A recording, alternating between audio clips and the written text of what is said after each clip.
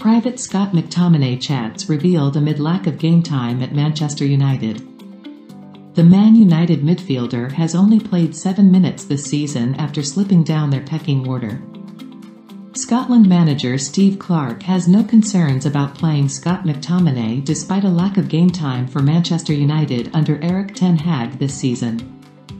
The 26-year-old has only played 7 minutes in 2 fleeting Premier League appearances for United, and there was every chance he could have been sold this summer. However, the academy graduate stayed despite interest from Fulham, West Ham and other teams. United have strengthened their options in the engine room with the arrivals of Mason Mount and Fiorentina star Sofyan Amrabat. McTominay also finds himself behind Casemiro, Christian Eriksen and Bruno Fernandes in the midfield pecking order. Clarke, though, has chatted to McTominay about the situation and urged him to take comfort from 2 Scotland teammates, Billy Gilmour and Kieran Tierney, who have previously found themselves in a similar situation with Brighton and Arsenal while keeping their place in the national team.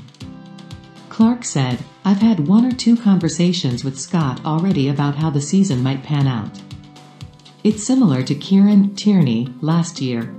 It's important when they're at a club and not playing regularly that they train very hard and work very hard, and when they do get the minutes, do everything they can to be successful. Everybody is different. Scott will deal with it differently to Kieran and to Billy, but as long as they keep on turning up for Scotland doing what they do, we should be happy with that." Clarke added, "In a little way, it vindicates my decision to keep Billy involved all the time. I just wanted to keep him in the squad, keep him involved and let him know, we trust you and know that you'll come good again. That's what he has done at Brighton. I'm delighted for Billy and for ourselves as well."